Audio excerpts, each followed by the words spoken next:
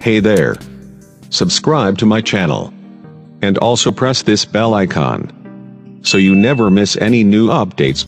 Hello friends, welcome to my YouTube channel Dev digital technology. तो friends, मैं आज आपको इस वीडियो में बताने वाला हूं कि आप कोई भी चीज़ आप कैसे कन्वर्ट कर सकते हैं। कोई भी जैसे हेक्टेयर को आप एकड़ में, किलोमीटर को मीटर में, इंच में, फीट में कैसे आप कन्वर्ट कर सकते हैं। कोई भी pressure, temperature, volume, metre, hectare, एकड़, कोई भी चीज़ आप कैसे कन्वर्ट कर सकते हैं।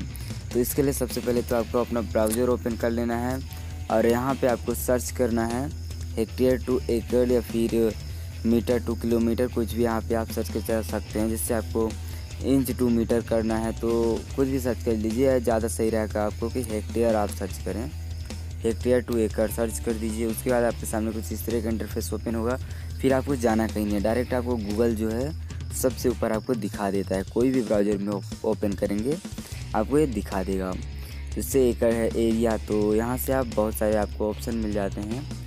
तो यहाँ पे एरिया, यहाँ से आप कर सकते हैं। यहाँ से transfer rate, data transfer rate, digital storage, energy, frequency, full economy and lathe मास।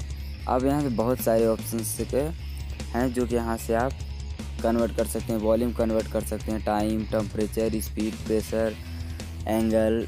तो आप बहुत सारा यहाँ पे आपको ऑप्शन मिल जाता है। तो सबसे पहले मैं आपको एरिया का आज दिखा रहा हूँ। तो एरिया जैसे हेक्टेयर में आपको हेक्टेयर से करना है कि kilometre, metre, million, foot, inch, hectare area. तो जिससे मैं एरिया से कन्वर्ट करता हूँ हेक्टेयर में। तो जैसे 1 एकड़ में, जिससे मैं 10 एकड़ डाल देता हूँ। 10 एकड़ में आपका होता है 4.046 हेक्टेयर। तो सिंपली आप इसी तरह से यहाँ पे अगर आप कर देते हैं एरिया एकड़ तो ये हेक्टेयर हो जाएगा। तो ऑलरेडी आप यहाँ से देख रहे हैं 10 हेक्टेयर 24.7105 एकड़ हो जाता है। तो सिंपली आप यहाँ से चेक कर सकते हैं। अगर वीडियो पसंद आए तो मेरे चैनल को लाइक कर चैनल को सब्सक्राइब कर दीजिएगा और मेरे वीडियो को लाइक कर दीजिएगा। मिलते हैं नेक्स्ट वीडियो के साथ और एक छोटा सा कमेंट भी कर दीजिएगा। जय श्री कृष्ण, वंदे मातरम।